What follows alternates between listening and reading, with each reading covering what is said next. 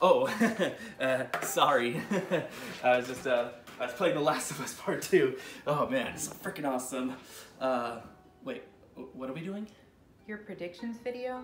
Oh yeah! Greetings, ladies and gentlemen of the internet. Jan Michael here, and welcome to my Oscar hopefuls for June of 2020. A quick recap, this is basically my version of a predictions video, where I talk about things that are probably not only going to be at the Oscars, but things that I'm hopeful will be at the Oscars. I only go over one entry per category, because otherwise I'd be here forever, and I really don't want to be right now. So let's just get things started. I talked last time about how I really want to see David Fincher recognized for his directing, but with that we also have to talk about the film he's directing, Mank, which follows the writer of Citizen Kane, Herman J. Mankiewicz, as he butts heads with Orson Welles over writing credit on Citizen Kane. So yeah, it does have that circle jerk production all behind it, so... Actually, you know what? I'm done with the whole circle jerk ding thing. You guys should know what it is by now, and if you haven't, go see my other videos. It does have circle jerk production written all over it, but I trust David. He's made some of my favorite films of all time, and I'm really excited to see what he does with this movie. I made the prediction in my last video about how I think Dune is going to come in and sweep up all the technical awards and then lose out on everything else. But one category I would really like to see recognition is for the director Denis Villeneuve, who definitely has a unique directing style. And even if you're not a film connoisseur, there's a good chance that you can pick his movies out of a lineup. His movies have this really cool feel, but also look very gritty and realistic, even when the subject material isn't. And he's only been nominated once before for Arrival. Academy, the fuck's up with that? Fix it. Fix your shit. You dumb fucks. The acting category isn't actually something that I'm super excited about this year, mostly just because I haven't seen or heard anything that I'm really anticipating. But with that being said, I've been mostly sticking to surprise picks for this category, and I'm gonna keep that going, this time with Bill Murray for On the Rocks. Now, before anything, I love Bill Murray. Just about everything that he comes out in, I really like to see him. But I don't think he really does any of his roles differently. He's basically the same character almost every single time. And because of that, I really don't see him ever winning this award. Now, he can get nominated, just like for Lost in Translation, but I really think that that was his first and last chance to ever win the award. And I know it's hard to hear because he's great, and he's iconic, so you want him to win, but I think there's always going to be somebody just better than him every single time, and that's a shame to hear. But Bill, prove me wrong. I want to be wrong about this. Come on, do it for me. So many choices for Best Actress. Oh, who to pick? Actually, you know what? I'm going to do a surprise pick for this one as well. Elisabeth Moss for The Invisible Man, who's totally gonna get Toni Collette this year. And if you're not in the know-how, Toni Collette is when you do a great performance in a horror film, which the Oscars tend to look down on, thus resulting in you getting snubbed. Toni Collette happened with Hereditary, Lupita Nyong'o happened with Us, and now Elisabeth Moss with The Invisible Man. And it's a shame because she's honestly the best thing about the movie.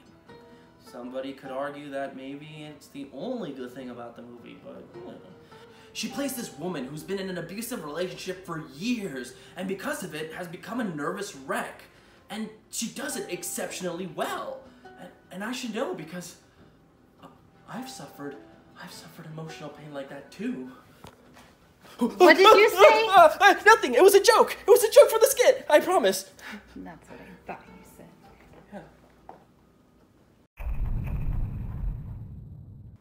Let's continue the surprises with my supporting pick, Delroy Lindo. Now, if you've seen my anger rant on Da 5 Bloods, you know that I really wasn't a fan of the movie. But one thing that I agreed with absolutely everybody on was Delroy Lindo was awesome. He deserves all the praise that he's been getting. And it's one of those performances that was surprising because it came out of nowhere. Everybody's eyes were probably on Chadwick Boseman to see what he would do. But then Delroy comes in and goes, "Fuck you, look at me." And I love that. I love that so much when you get surprised in a good way. He's definitely getting that supporting actor nod. And while you could argue that it should be more of a leading performance, that Oscar fuckery would no doubt come in and stop him from getting the nomination in that way. And this is a performance that I really would like to see honored. So, supporting actor it is, I guess. Let's talk about Glenn Close for the Hillbilly Elegy, shall we? Poor Glenn, nominated so many times and is yet to win one. And I think because of that, a lot of people are now saying that it's her time to win, and first and foremost, fuck that, because you know exactly how I feel about it. Second, wasn't it supposed to be her time last time, and then Olivia Colman came in to swoop up the award? So now is it her time? Look, bottom line is, you give a great performance, you should be getting nominated and then win. And since it is Glenn, she probably is gonna give a good performance, so I'm all for it. Let's move on to some rapid fire picks, shall we? And I'm gonna start off talking about writing with Aaron Sorkin for The Trial of the Chicago 7. I love Aaron's scripts, and he's not a newcomer to the Oscars either, having previously won for The Social Network. If you've seen that film or Molly's Game, you know his scripts are fast, they're witty, and they pack a punch. So I'm really excited to see what he does with the script in this film. And he's also directing it. So maybe I'm gonna be picking him for next month's director? We'll see. For Best Original Song, I have Billie Eilish for No Time to Die from the film No Time to Die. Yeah, I'm kind of cheating with this one because we have no idea what the other picks are gonna be, but I've been recently listening to the song and I gotta say, it's actually really catchy. I can't wait to see the visuals behind it, so yeah, that's pretty much all I got. And if you're angry about that one, you're really not gonna like what I have to say about my next two picks, because I'm basically just swapping my picks from last week. That's right, visual and sound. Visual now going to Tenet and sound now going to Dune. But let's be honest, these two films are probably gonna be the forefront of the technical awards this year, so, I mean, it's gotta be something, right? Wrapping things up, we have animation. Why the hell are we even still doing this one? People like animation. Yeah. Just pick Soul. No, it doesn't look good. I know it's probably gonna be good, but until I actually go see it and it proves itself, I'm not placing it on the list.